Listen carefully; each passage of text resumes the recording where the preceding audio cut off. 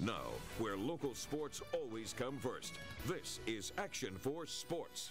The Sharyland football team not trying to protect their regular season winning streak, that's for sure. The Rattlers opened the season against expected playoff teams. McAllen Memorial and Laredo United won both. Now the streak is at 25 and counting, and Sharyland will travel on short rest to Brownsville to face Rivera on Thursday night. And the Rattlers are still adding weapons to their already potent offense as well. It's not enough to play two quarterbacks like Diego Chrysler and Lance Madden, both seniors. Sharyland coach Ron Adame also has junior Cesar Chapa playing quarterback and racking up the yards. With this many weapons, hey, not everybody's going to get the reps they want.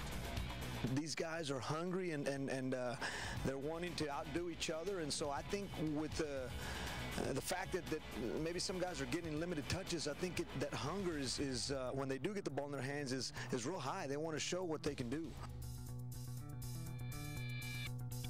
You'll be able to see what the Rattlers can do because you'll be able to watch them live at Rivera on Thursday night. One of 3 games you'll be able to watch. 10 games will be streaming live on Friday. 2 more on Saturday. That's 15 games, folks. That's a lot of football. Friday Sports Extra coming your way Friday night. Sunday Sports Extra at 10:30 a.m. and p.m. And we just had our first one, and you can watch it on valleycentral.com if you like, or check us out on Facebook, Twitter, Instagram. Got a brand new Instagram of the Rattlers there as well. It's all at Action for Sports.